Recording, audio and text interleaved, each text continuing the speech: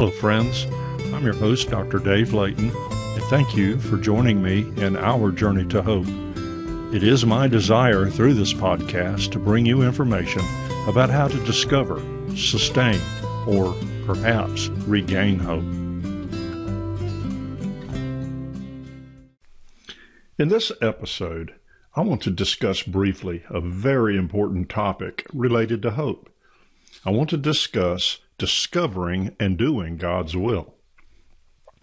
We should seek to do God's will more than anything else. So a fair question is, what is God's will? Or, how do I know I am doing God's will? These are good questions and ones that we should always be asking. Sometimes we feel it's hard to know what God's will is in a certain situation. But in reality, it's not. Always remember that God wants us to know His will, so He certainly reveals it to us through His written word, Scripture. I want to share some things about God's will to help you to begin to discover that will and to encourage you to continue to seek to do God's will. This is true whether you're trying to discover that will as a new believer or someone who's been in a relationship with God for a long time. All of us need to continue discovering God's will. When God created us, He gave us the gift of being able to choose. He does not force His will on us. Sadly, all too often, we make bad choices. Well, the wonderful thing is that as long as we're living, we can choose to follow His will and turn back to Him. I want to briefly look at 3 things that are part of God's will for us. If you've ever flown on a commercial aircraft, you know that the crew gives a safety briefing.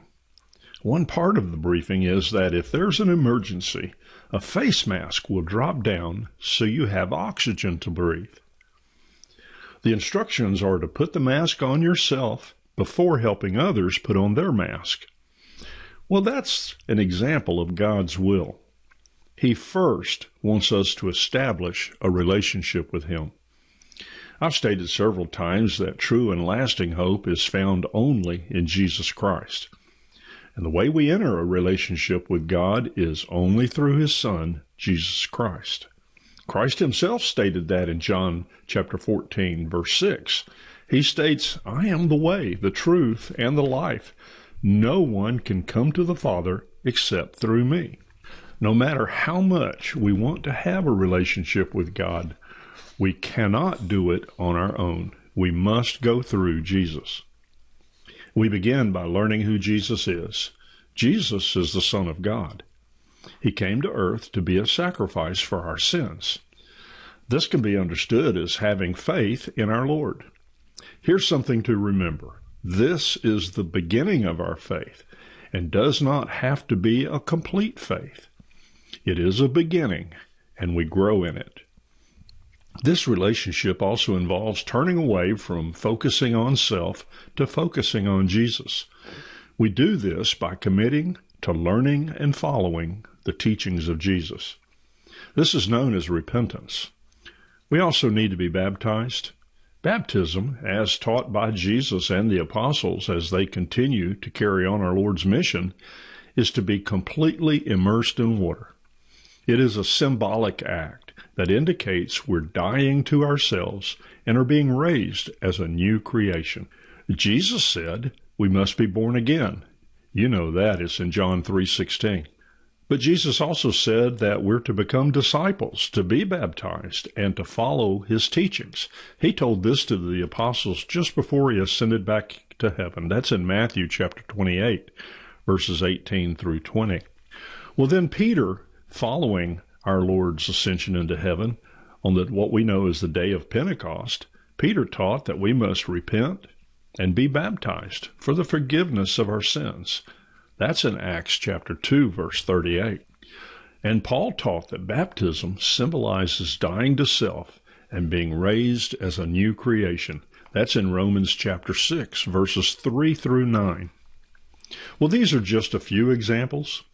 And as you read through the book of Acts, you see that every time someone came to believe in Jesus, they were almost immediately, if not immediately, baptized. I mention the book of Acts because this is where we first come to understand God's plan to allow man to come back into a relationship with him. That relationship was originally destroyed following the sin of Adam and Eve in the garden. They disobeyed God, and as a result, no longer had the direct relationship with him. But God promised a way to restore that relationship, and he followed through with that promise through Jesus Christ. Scripture clearly teaches in many places that baptism is critical for entering into a relationship with God. We cannot simply be in Christ, as it is described, without baptism. And then following our baptism, we're saved from the eternal consequences of sin, and that's spiritual death. Well, a second element of God's will is that we must become servants. We serve our Lord, but we're also ready to serve others. Being a servant is a description Jesus used to not only describe himself, but also his followers. In fact, he stated that the greatest in the kingdom was the one who served. That's found in Matthew chapter 18, verses 1 through 5. One general characteristic of a servant is that he or she seeks to do what his or her master desires. It is very important that we, as servants of God, continue to seek to carry out God's will in our own lives and live so as to positively impact the life of others. The third element of God's will is that we help others discover and follow him.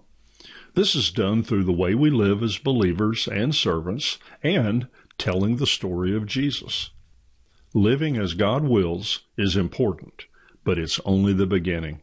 We must be ready, as we are able, to tell others about Jesus. Some may think they don't have the ability to teach others. Well, that's partially true. Certainly there are those that have been given the gift of being able to teach as we understand that word.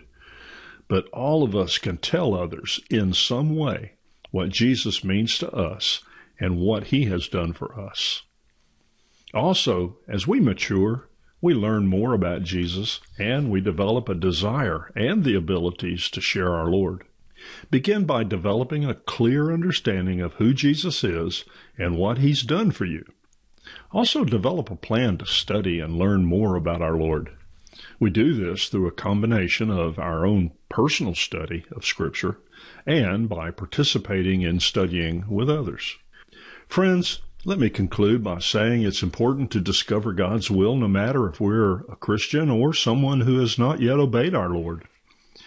To the one already a Christian, it's important because we are now servants of the Master and we seek to do what he wants us to do.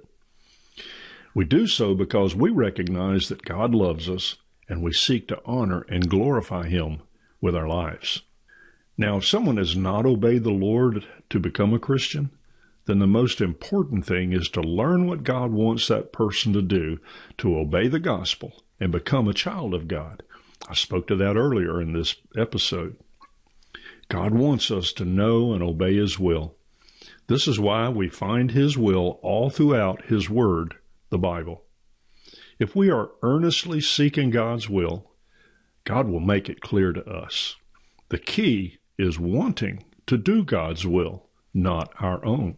I want to say one more thing. It's thrilling to know that God does not demand perfection, but he does demand faithfulness. This means we grow in our faith by following our Lord to the best of our abilities. And when we fail, as we all do, we realize it and turn back to him. I ask you to read 1 John chapter 1, verses 5 through 10. In this passage, the Apostle John is reminding Christians, those following the will of the Lord, that we can find forgiveness when we return to him. Well, friends, thank you for joining me as together we journey to hope. I trust in some small way we have encouraged you to discover, sustain, or regain hope through this effort.